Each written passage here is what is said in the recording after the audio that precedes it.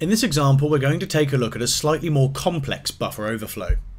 As I explained in my last video, which covered an even more simple example, more modern exploitation requires all kinds of concepts like return-oriented programming that aren't really the objective of this video.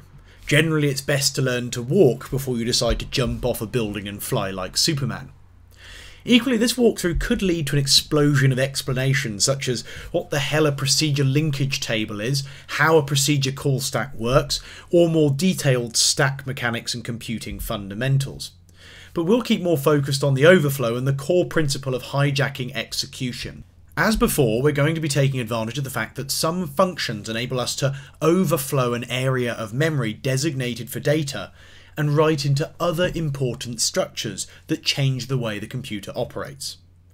An important concept in computing is something called the procedure call stack. It's a special structure in memory that the computer uses to store information, kind of like a handy notebook on your desk. In this particular case, it's heavily related to the entry and exit of functions and passing around of information like parameters. Let's take a look at some new code here in overflow.c. It's very similar to before. We've got our char array password size of 16 and we're using the same vulnerable function gets, which doesn't do any bounds checking. This time, however, there isn't a neat little integer for us to overwrite.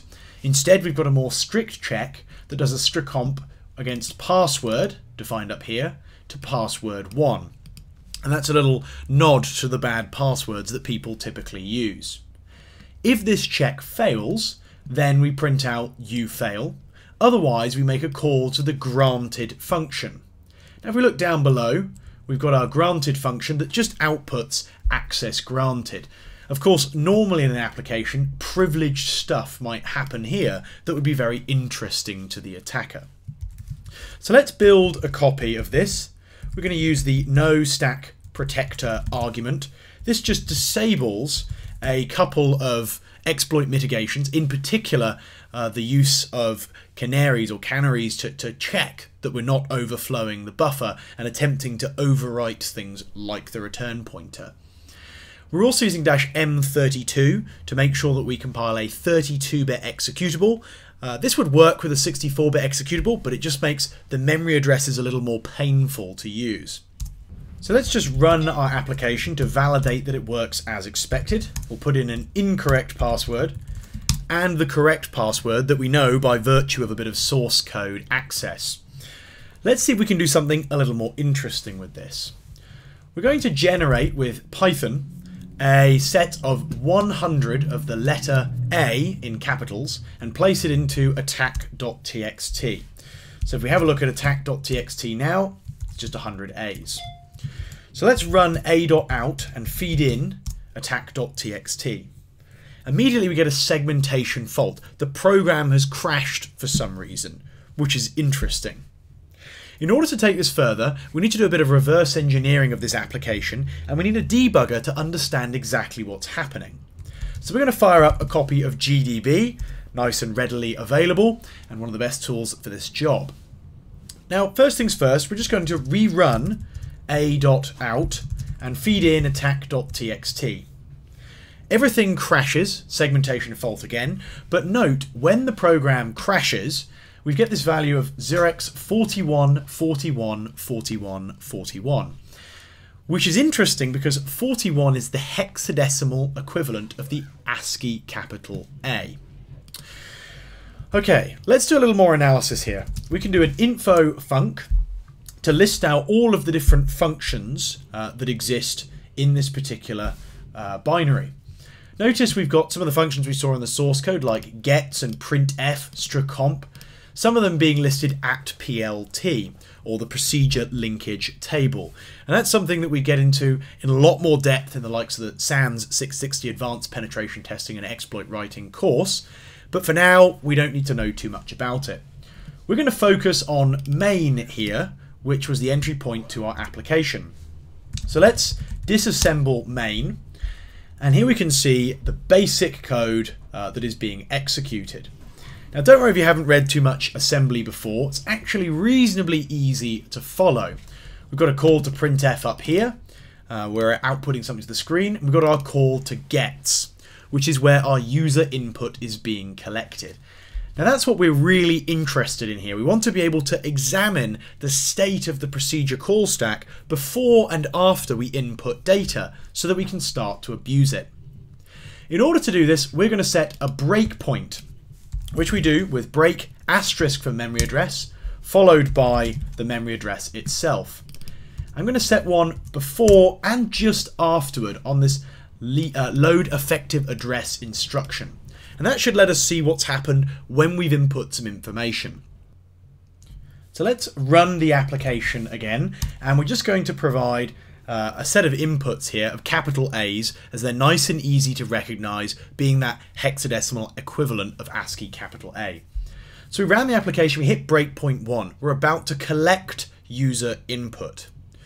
We're going to examine the memory at the address pointed to by the ESP register. Registers are essentially very, very high speed memory of a small, very finite size, which is used by the CPU to perform the thousands and thousands and thousands of operations per second that allow our computers to work. Now, most of these are general purpose, but ESP is conventionally used to contain the memory address of the upper region of the stack, the top of the stack, which is where at present our function is going to be saving information. So let's just grab 20 hexadecimal values from the address contained in ESP. Don't panic at this point if you haven't been diving through the stack before, all will become clear. Now there's lots of information here, possibly written by some previous operation. The stack is constantly growing up and collapsing down as we enter and exit functions. We're going to skip over this, and the program should ask us to enter some information. So I'm just going to put in 1, 2, 3, 4, 5, 6, 7, 8 letters of A. We hit breakpoint 2. I'm going to collect again those 20 hexadecimal values at the same range from ESP. Note our offset here from B0, we've got our 41s appearing. In fact, we've got 4 41s here and 4 41s here, corresponding to the 8 A's that I provided, overwriting this. So that's where the information is being output. Now, writing in A's is interesting, and of course if we write in a large number of A's, we'll end up overwriting information below this and causing the application to crash. That's exactly what happened when we first entered into GDB and ran our attack.txt. EIP, the extended instruction pointer, loaded a set of A's into itself and tried to go there and execute code, which caused the program to crash as there wasn't any legitimate code to be run at memory address 41, 41, 41, 41. So somewhere in this structure is something that enables us, when we overwrite it, to control where the computer goes to execute code. What we're talking about here is the return pointer. After the end of our buffer, somewhere down here, we've got various other bits on the stack, things like the saved frame pointer that is part of good stack mechanics, keeping everything moving and working properly. That's a lesson for another day. What we're really interested in is this guy here, the return pointer. What this is essentially a mechanism for the program to figure out how to return to the code it was executing before jumping into a subroutine or a function. When the program enters a function, it jumps off to a branch of code somewhere else, and it needs to store this return address on the stack so that it knows how to get back later. This return address normally points to legitimate program code. In our case, it goes on to do the other things in our code. However, if we could overflow where we're writing these 41s and modify this, we would be able to hijack execution and have the system execute some code at the supplied address. Or potentially even supply code of our own in some kind of data structure, and then modify this memory address to point back to our supplied address, enabling us to run anything that we want to.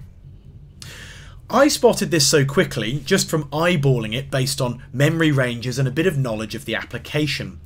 Normally, we'd have to use reverse engineering, we'd have to count, we'd have to do some fuzzing, putting in lots and lots of malformed test cases, maybe trying A, AA, AAA, until eventually we cause it to crash in a way that we understand. But again, that's a lesson for another day. What you can see here is that essentially there are 28 A's until we hit our range of the return pointer. So we're actually overwriting it fully with 32 A's. So let's put GDB in the background, and we're going to use Python once more to generate our test case. So we're going to print out 28 of, helps if you use quotes correctly, 28 of the letter A, and then we're going to put in 4 letter B's, which, as you might have guessed it, is 42, 42, 42, 42. Okay, let's try that with our quotes. Really don't like those single quotes today. Have a look at attack.txt, and there are our B's. Let's go back to GDB, and we're going to rerun our attack from before with this new file. Remember, the breakpoint will still be set so that we can analyze what's happened. Okay, run attack.txt, start from the beginning. We hit our breakpoint 1, and I'm just going to grab those values from ESP again. We'll hit continue, and we hit our second breakpoint. Now notice here, we've overwritten with A's all the way through the stack, and we've overwritten the 16 that we initially allocated. Do note that depending on the compiler, it may not be exactly 16 as the space provided in the stack. It could be larger than that. So you do have to do a bit of counting and changing depending on the situation.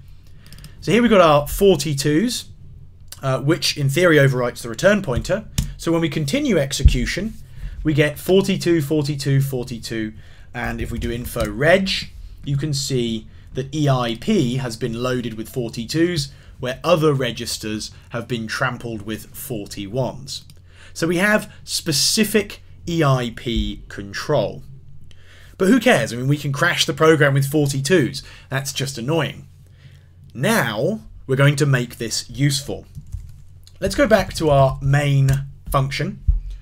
Note here at the bottom we have our call to the granted function, and that's stored at memory address 0x080484FA. If we do 28 A's followed by our memory address, we should be able to cause the program, when it returns, to go and run the granted function for us. So let's drop GDB into the background again, and we'll bring up our Python example from before, but we're going to change our B's, and we're going to put in that memory address of granted. Now we have to put this in little endian. Don't get me started on endianness generally and why that's even a thing. You can go and rant on Wikipedia and find numerous other irritated forums if you'd like to, but it's little endian. So \x FA \x84 \x04 \x08. So you'll recognize the 080484FA just provided backwards with this \x for hex notation. And again, I've managed to miss my single quote. Okay, let's have a look at attack.txt. Looks nice and odd. Excellent. Let's bring up GDB once more, and we're going to rerun our attack and eyeball whether we've overwritten the return pointer correctly. So let's run this again. It'll automatically run it with the previous argument, so attack.txt is still included, which is our new version here. We'll grab our 20 hexadecimal values from ESP, continue, hit the second breakpoint, and here you can see we've got all of our A's followed by the memory address of the granted function. And just to validate that that is actually a memory address we can use, I'm going to grab a single instruction with x/i at this memory address. And you can see we've got our call to granted there, or we're inside the granted function. Which means when we continue execution, the program still crashes. I mean, we've corrupted the stack by overwriting things, but the access granted function does indeed work. So we've successfully exploited this flaw. We've done a buffer overflow to modify the return pointer and pointed it to some code that the attacker shouldn't have had access to. Always do that. Let's quit, and just to prove that this works now, we're going to run a.out with attack.txt outside the debugger, and note we get the output of access granted. So this is now a nice little file that we can use to exploit this particular application. Now this is a very simple example. We don't have any exploit mitigations in our way.